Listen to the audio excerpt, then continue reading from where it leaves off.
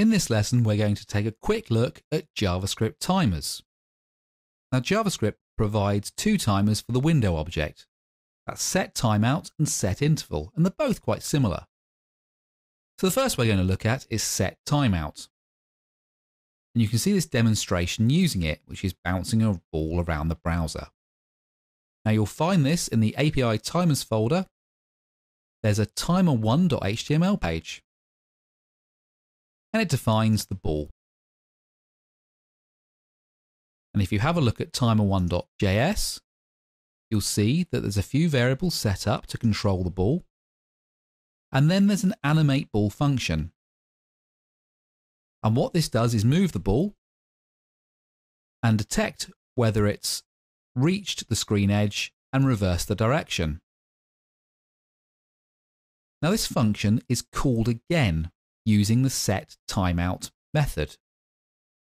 It accepts two arguments, a function name, animate ball, and the number of milliseconds, and we've specified 10. So this is saying call animate ball after 10 milliseconds. And what you need to be aware of is set timeout only happens once.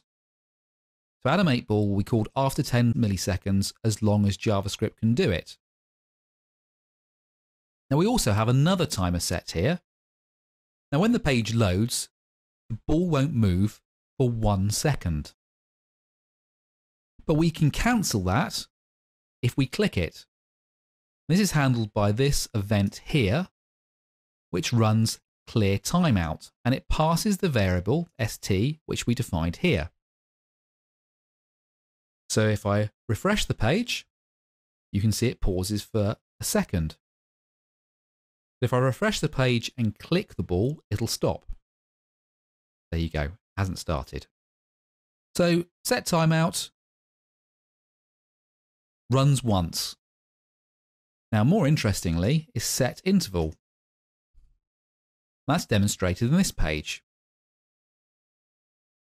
Again, we have an HTML file, timer2, which defines a ball.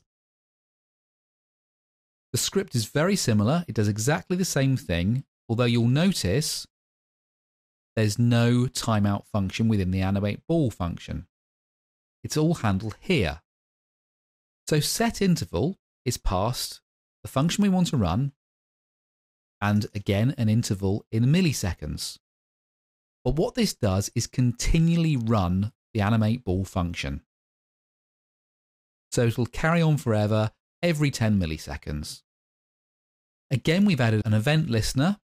So when the ball's clicked, it runs a clear interval method, which again is passed the timer variable.